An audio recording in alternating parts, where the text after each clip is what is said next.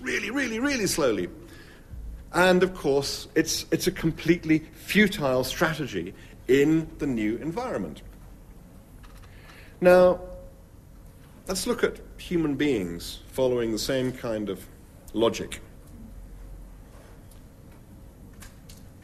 We have our own strategies. And our strategies, as I mentioned earlier, are that we tend to use the resources we find around ourselves. We tend to be very competitive. We tend to be very aggressive. That has created an enormously powerful culture that we all belong in and we all partake in. And we are all descendants of those who have put those strategies into the most effective use, that we take the stuff we need from the environment and we are tool makers. We are tool makers. And as tool makers, we have almost sort of buffered ourselves from the normal effect, from the normal abrasion of evolutionary forces. Let me give you an example of what I mean by this. Normally what happens with speciation, what drives a new species to develop, is when a particular family of animals may get split up because of population pressure or geological upheaval or whatever, and some small population finds itself off in a new environment. Let's suppose we're talking about an environment where perhaps it's a lot colder. And you'll find, after a surprisingly small number of generations, you revisit that population and you'll find that those animals which have genes which favor a thicker coat will have differentially prospered, and the whole population will have a much thicker coat. Now, human beings, we are able to move into any environment we like. We can live in the tundra, we can live in the Gobi Desert, we can even manage to sort of live in New York, for heaven's sake. Because when we arrive, or when early man arrived in say, a very cold environment, instead of having to sort of wait for generations while thicker coat genes predominated, we see an animal that's already got a thicker coat, we say, we'll have it off him. So we have always learned to take from our environment, to manipulate it to our own purposes, to be competitive and to be aggressive, and that has been a fantastically successful strategy up till now. Because up till now, we have been living in what seemed to be limitless resources. Suddenly, that ain't so anymore. Suddenly, the effect of what we do in the world is beginning to be very, very noticeable.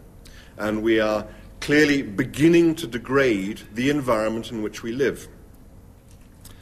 Now, look at the Kakapo, which has its own strategies, which were appropriate for an earlier environment, and it cannot think of anything else to do because it isn't a great thinker.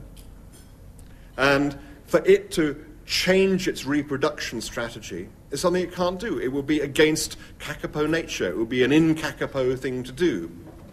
For human beings, we are reacting the same way, despite the fact that we do have this additional faculty that the Kakapos don't have, which is we have the ability, as scientists, as people who are self-aware, as animals that have learnt to examine their own behavior and to think about it in more objective terms, we can see that our instinct drives to do one thing, but our intelligence reveals to us the problems that will occur if we continue to follow those instincts unabated. And the question is, can we actually learn to listen to our intelligence rather than our instincts? Now, we've had a long time of science revealing to us, one point after another, that our instincts are wrong. I mean, our instincts tell us the world is flat. Our instincts tell us the world is at the center of the universe and the sun is a little sort of ball of light that goes around it. Our instincts tell us all kinds of stuff that is just plainly wrong. And it's only our intelligence and our ability to educate ourselves that can counteract the instincts that we developed through many generations of living in a different environment than the one we now find ourselves in. So the only hope for our continued prosperity is to learn to apply the results of our intelligence through education and through scientific education to our current thinking, and learn to use our current thinking, to learn to use our ability to think objectively to overcome the biases of our instincts. Thank you very much.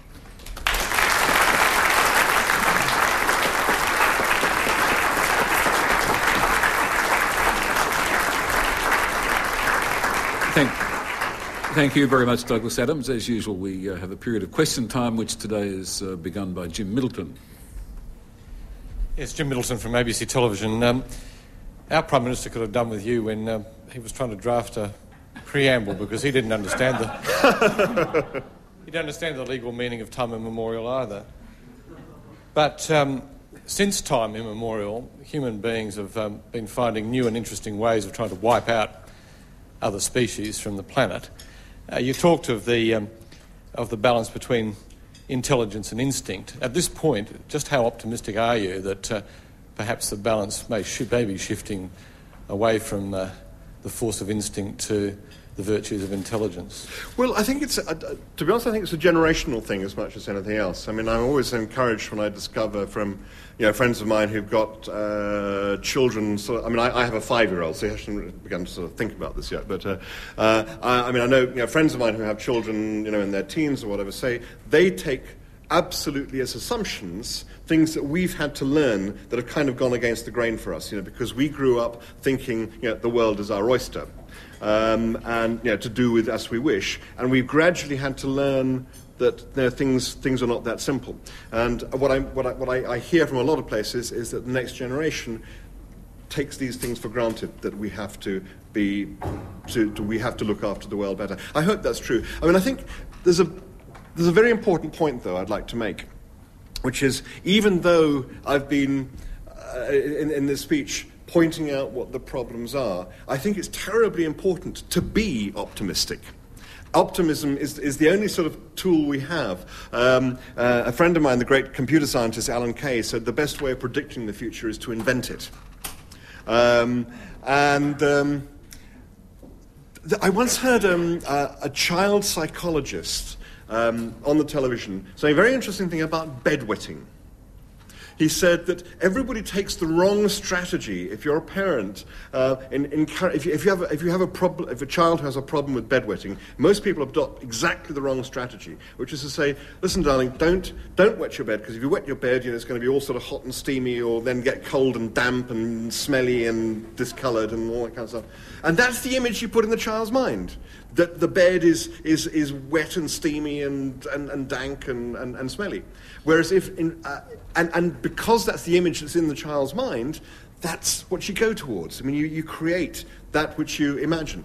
If, on the other hand, you say, just imagine how the bed will be if you don't wet it, which is it'll be all sort of beautiful and clean and white and nice and sort of smell nice. And you put that image in the child's mind, that's the way of curing it. So I think that, if we, at the same time that, people who have ecological concerns, such as myself, do sort of go around saying, we're doing terrible things and we have to be careful what the results are.